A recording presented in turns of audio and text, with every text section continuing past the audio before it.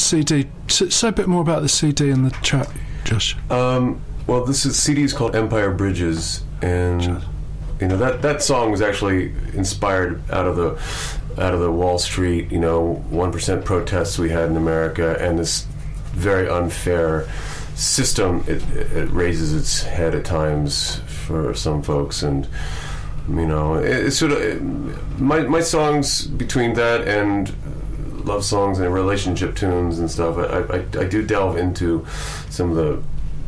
I try to dig into the beast of the world and see what's there.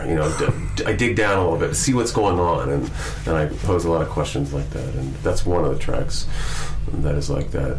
And some of the other stuff is different, of course. But it's a record with my guitar player Ross Belenois comes from Philadelphia.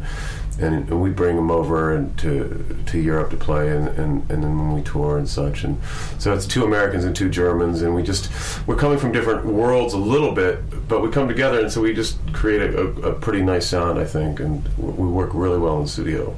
We all have studios in all of our different towns, and that was my last studio record. We just finished a new one.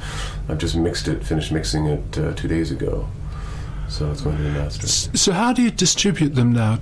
And is that very different to the last sort of 10, 15 years? It's changing. It's evolving. For sure, the digital world has taken over quite a lot.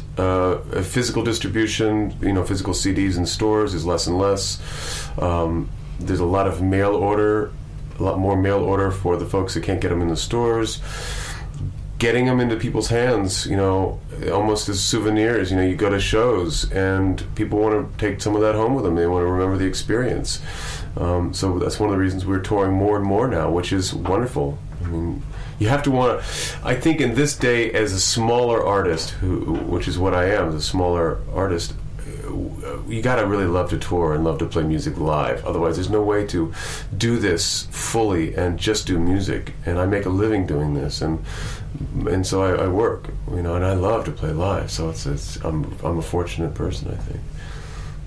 But it's harder to sell CDs that way. But streaming and downloading, it's all wonderful. It's just music, and people, however they hear it, that's how our lives are better.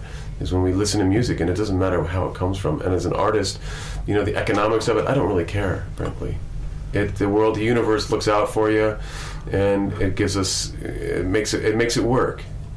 And so I'm okay with all of that stuff. So what do you think about YouTube and do people making video of your performance? Do you encourage that? I encourage it. I really have.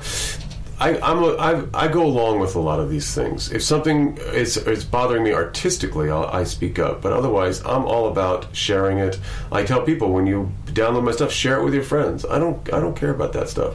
Again, because I think the universe, the way all of these things support music and art, and it doesn't matter. It doesn't have to be pop music, whatever. It's all about sharing it and having relationship through the arts. And this is one of the things that brings us to the deeper level in ourselves, that makes us more human and makes us more tolerant, and it allows us to love people more, and all of these things. And so that, to me, is the essence of what we do. So to constrain it makes absolutely no sense to me. So sharing it is part of that, and people discovering it and talking about it. So it's good. Well, yeah, that makes sense to us. I mean, we're in a dreamland here. The magic of... We're living in a bubble. This is definitely a bubble, because the wonderful... The orange submarine. No, seriously, what happens, I think, is that the management, Phonic FM, somehow, as a structure, pays money to the Performing Rights Society, and we're allowed to behave as if it's all free. It's a delusion, but it's just a reality as well. Well, but that's like going to the store and buying your eggs or your bread. There's so much behind that. I'm just going to go buy these eggs for what? I don't know, £3 for a dozen? I don't know how much it costs here.